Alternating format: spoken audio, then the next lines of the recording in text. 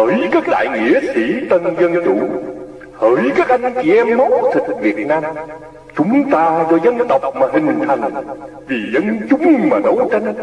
Đứng dậy này, truy cho đến mãi mãi muôn muôn về sau, là màu mỡ cho đất đai, là kết tụ của tiếng Việt, là tự hào, là di sản cho con cháu. Tinh và hồn luôn luôn cùng sông núi, sống thì phải cho lắm liệt, mà thác cũng phải đáng tự hào, bất khuất và hùng anh.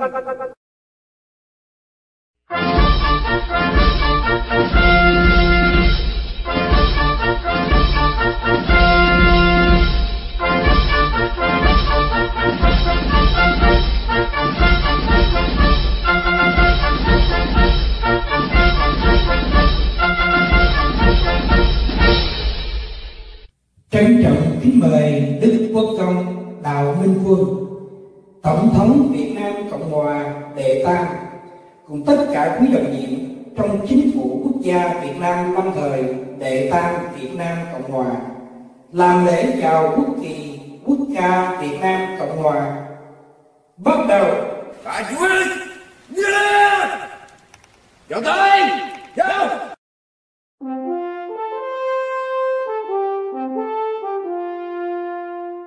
Này công dân ơi, đứng lên đáp lời sông núi, đồng lòng cùng đi hy sinh cái gì hơn sau, vì tương lai quốc dân cùng sống và khói tinh, làm sao cho núi sông từ nay luôn vững bền, cho thấy phơi trên gương dao.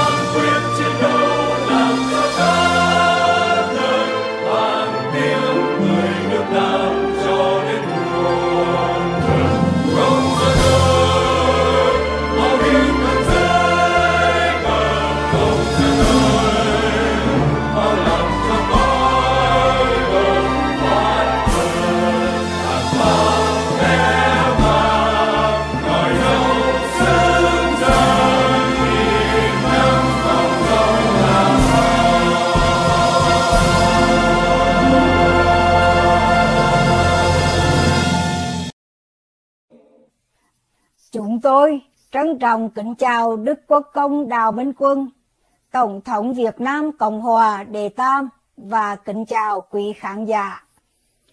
Trân trọng kính mời Đức Quốc công và quý vị cùng chúng tôi nghiêm trang dâng lời cầu nguyện.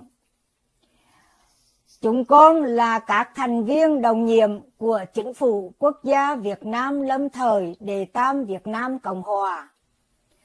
Nguyện xin đấng tối cao, Thượng Đế, Trời, Phật và hồn thiên sông núi, các bậc tiền nhân anh hùng dựng nước và giữ nước, xin phù hộ độ trì ban phước lành cho chúng con. Xin che chở cho đất nước và đồng bào thân yêu của chúng con được thoát khỏi cộng sản và nạn chiến tranh tàn phá. Xin bảo vệ Đức Quốc công Tổng thống Đào Minh Quân và tất cả những nhà ái quốc chân chính. Xin cho chúng con thêm khôn ngoan, đoàn kết, nhẫn nại, can đảm, sáng suốt để cùng với Chính phủ Quốc gia Việt Nam lâm thời đệ tam Việt Nam Cộng hòa dẫn đưa dân tộc Việt Nam vượt qua cơn hiểm nghèo đến bến bờ quan trường cửu, mọi nhà được an hưởng thái bình thịnh trị của thời Thượng Ngôn Thánh Đức. Xin gìn giữ và tôi luyện cho chúng con tinh thần Việt Nam chân chính. Sống thì phải cho lẫm liệt, mà thác cũng phải đáng tự hào, bất khuất và hùng anh, đúng theo gương sáng của vị lãnh đạo tinh thần của chúng con đã tuyên xưng.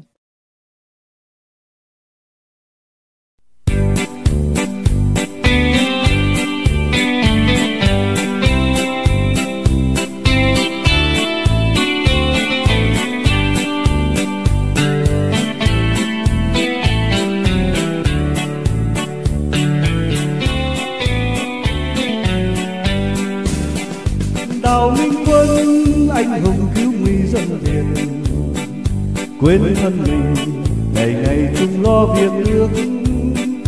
Một lời thề vì dân chiến đấu, không ngại ngùng vì nước hy sinh cho muôn đời tổ quốc quang vinh.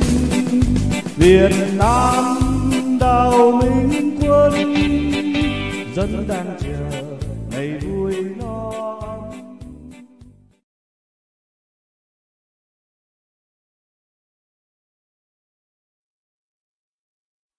The birth of the Heavenly Son. On a warm and fresh morning in the year of the Dragon, 1952, the Dao family in Thingö hamlet, Gia Dinh province, joyfully awaited the arrival of a new member, the family's third member. Everyone gathered around to wait and bless the mother and the unborn child, praying for the baby's health and perfection upon birth. Then the sacred moment came. In the morning, to their surprise, for what they witnessed, Mr. Dao's wife, Miss Nguyen Di Han, gave an encore birth to a baby boy. This is a rare phenomenon. Could this be a particular sign of good omens falling on their family? The moment was filled with joy as everyone happily received the newborn baby with a noble fragrance and inquisitive appearance like an angel. Clear blue eyes, black wavy hair, a high nose, a white complexion, and pink lips. The parents named the boy Dao Minh Quan. The nickname was Dao Van. The unique phenomenon of the encore birth baby made everyone curious to see. The doctor congratulated their family on being very lucky.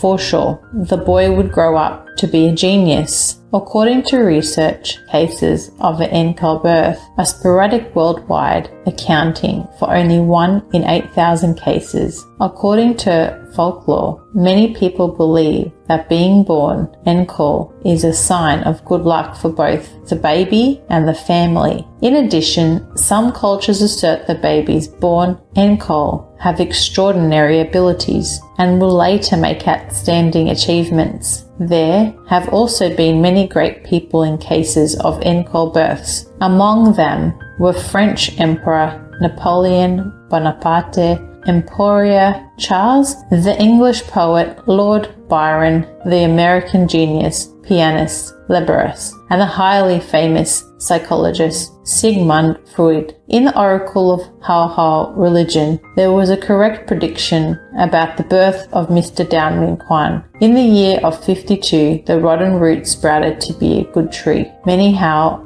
Buddhist followers believe that the holy Hun Fu So left this oracle for them to find him when he was reborn, which is Imperial Duke Dao Minh Quan, who was born in 1952. Many senior Hao believers have recognized that the style and personality of the Holy Hun Fu So similar to Mr. Dao Minh Quan. Also, according to the press release dated February 1, 2005, the Central Executive Council of the Hao Buddhist Association announced a decision to summon Mr. Dao Minh Quan when he was still president of the Provisional National Government of Vietnam to hold two important duties, the most significant and most essential duties at the same time. That was a chairman of Hao Buddhist Planning and Development Council, B. Chairman of the Central Steering and Advisory Council of Vietnam, Yang Za Party. In Hao Buddhism, only His Holiness Hun Fu So held two roles, both religion and politics, as they are two essential duties that the Central Council of Hao Buddhists has called upon the Imperial Duke President Dao Minh Quan to accept. Just like more than 30 years ago on March 2, 1990, a famous Vietnamese astrologer living in the Orange County, USA, Master Nan Quang, took a horoscope for Imperial Duke Dao Minh Quan. The zodiac star horoscope projects his horoscope.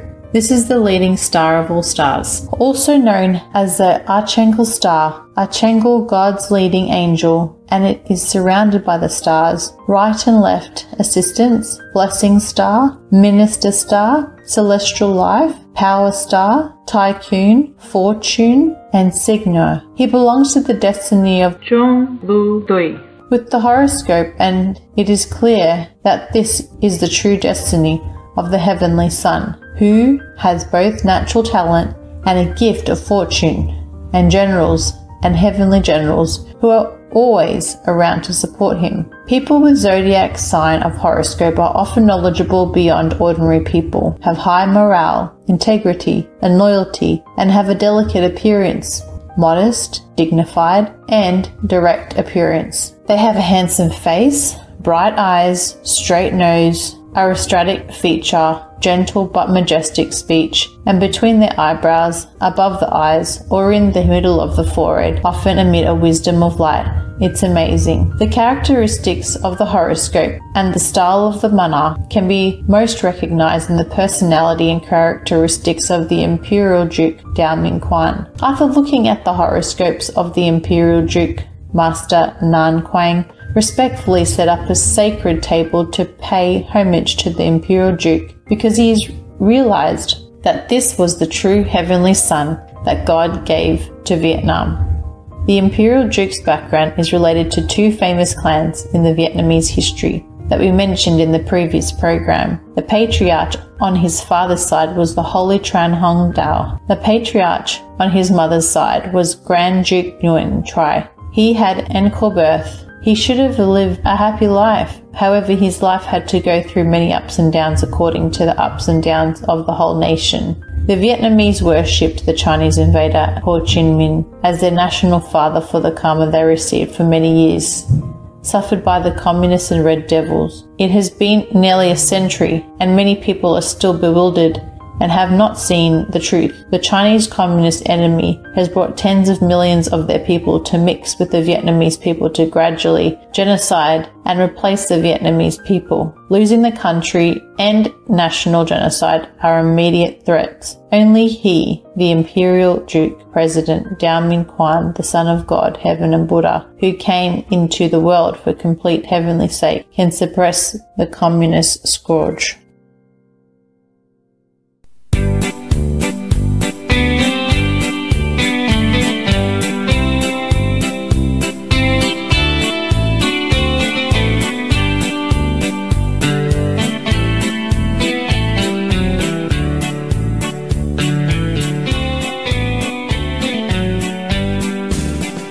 Đào Minh Quân anh hùng cứu nguy dân Việt, quên thân mình ngày ngày chung lo việc nước.